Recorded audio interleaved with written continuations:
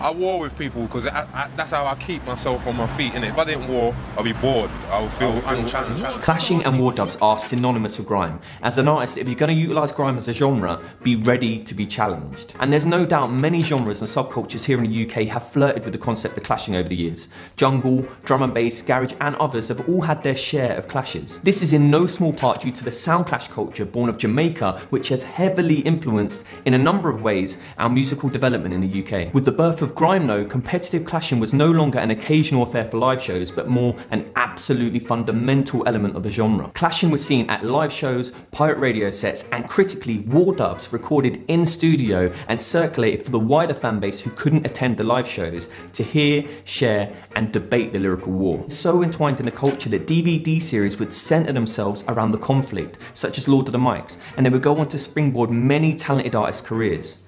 And this is how the war started.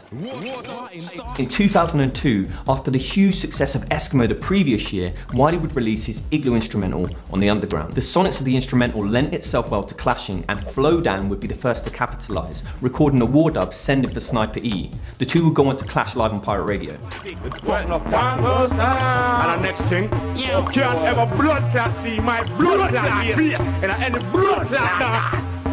I get blood clot lick down, see? Talk about blood clot, man. This war dub would trigger the first major free-for-all of the scene, all pivoting around the Igloo instrumental. Morfire Crew's Nika would use the Igloo beat to send for Wiley's roadie crew, believing that Wiley was the voice behind the Devil Boy featuring in Flowdown's dub. Rico Dan would reply with his own rendition of Igloo, whilst Wiley would focus his energy on someone else. Lose your life, you know? Pussy young nigga, bust up from your old girl's keyhole. And we hold the biggest match for big people. I make a cranium fly like seagull. Looking in my sight up, and me a go see skull. Bust that, your skull, me a go crush that. Me see a little friend, me a go rush that. MC nigga. The floodgates were open, and Durrty Doogz, now known as Durrty Goods, having already sent shots at Wiley on radio with his Why He lyric, would imminently become one half of the first official grime clash.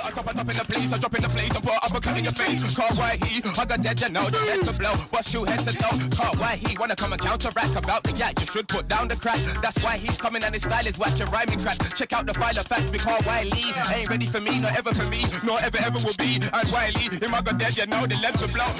Durrty Doogz was a big talent, on par with Wiley, and with their feud already bubbling, Wiley would utilise the scene's energy centring around his instrumental to retaliate with a war dub directed at Doogz, initiating what is considered the first official clash war dub saga of the grime scene. Doogz would follow suit and respond thereafter with his own vocal of Igloo. Round one. The war's starting. The war's starting. Oi, let's get it. Hey, see Doogz here. See Doogz. I heard Durrty Doogz on the radio. From where's trying it? Saying why he? Where's he? What's what he's saying? He's saying why he? Really wankster. Trying it. Wankster. When I'm strapping my lyrics, I strap for the top boys. And see this, I'm a top boy. I clash top boys and hot boys. I reverse shots on hot boys. Don't feel threatened. I'm above the law boys. I'm raw boys in my hood. Niggas are raw boys. My hood's mucky. There ain't no floor boys. I make noise if I hear anyone near me. Boys in the hood ain't near me. They can't move me. Moves to the mic like oh yes, won't let them test me in a contest. Them man I flex like complex, I know they feel vexed. The best is coming up back step from set to set. Willie don't pet, don't bet against me. I'm a vet, I will crash your set. Don't think I won't crash your set. Don't think I won't switch it up and step on your set. I'm the coldest boy you've ever met. I'm the coldest boy you'll ever meet. You can't defeat me, you can't erase me. I'm staying. You can never get rid of me. I'm staying here. Who's that?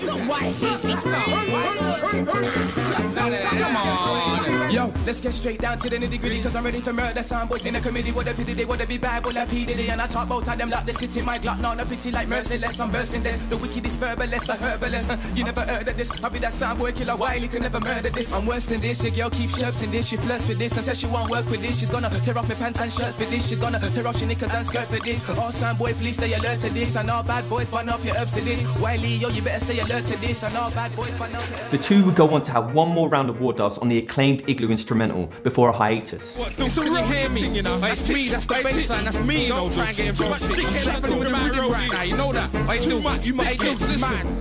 No, you can hear me. Hey, listen. Oi, Doogz, let me see if you're real or fake, Doogz. Wait, Doogz, let me see if you're carrying weight, Doogz. Hey, Doogz, I heard you and you're gonna pay, Doogz. Gonna mislead people, that's wrong, Doogz. When he comes up with the goods, I'm better than Doogz. I'm moving with the bass, I'm heavy, Doogz. You could never say ever that you're ready, Doogz. Fully would bury, Doogz. I pop your girlfriend's cherry, Doogz. I pop your ex-girl's cherry, Doogz. I'm like a 38 special, I'm ready, Doogz. Serious, watch how you move, step steady, Doogz. Your girl's nipple tastes like strawberry, Doogz. You feel the bass, feel it. Feel the heat in your face. Heat. Lyrics for lyrics come.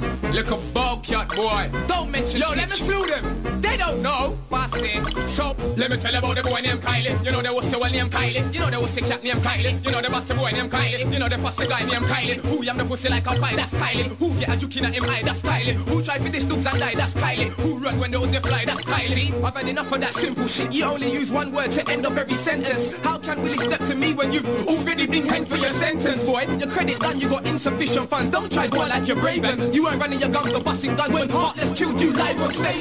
For me, the war was even, but Wiley himself suggested that Doogz had won. In the same interview, he goes on to explain that clashing not only elevates your status and skill set, but also furthers the standard and level of expectation within the scene. Does you get me? And in our own area, it's sort of leaning towards Durrty Doogz. So I wouldn't say that he slewed me to the floor where I can't come back, but he's good. Up on stage together. Yeah, nah, definitely, we're gonna do that.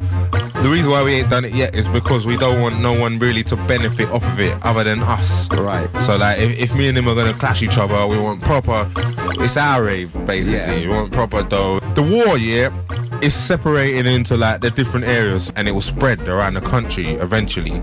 But warring with each other, like battle rapping, it will only make people think more, it will only make people's level of MCing go up. That level of MCing's gone up because of me and Doogz. Doogz and Wiley would go head to head at the first ever Eskimo dance, two figureheads of the scene cementing the importance of clashing in the culture. Nobody is too big to be challenged, also showing how lyrical conflict can be utilised for mutual benefit, performing to a sellout crowd. I'm rolling with the bass, I'm heavy, Doogz. You can never ever say that you're ready, Doogz. Fully would carry, Doogz. I pop your girlfriend's cherry, Doogz. I pop your ex-girl's cherry, Doogz.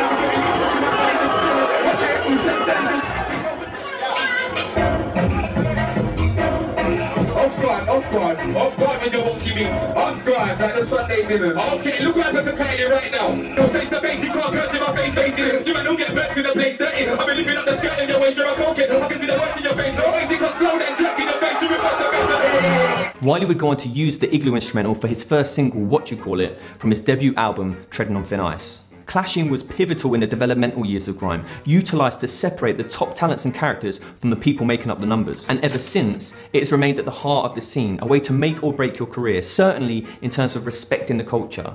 No name is ever too big to be called out. This is why it's always a hot topic when an artist associated with grime avoids clashing. If you've been called out and the scene believes it's a valid opponent, it's time to reply. I hope you've enjoyed the video. I'm also going to upload all of the war dubs so you can hear the full tracks. Peace.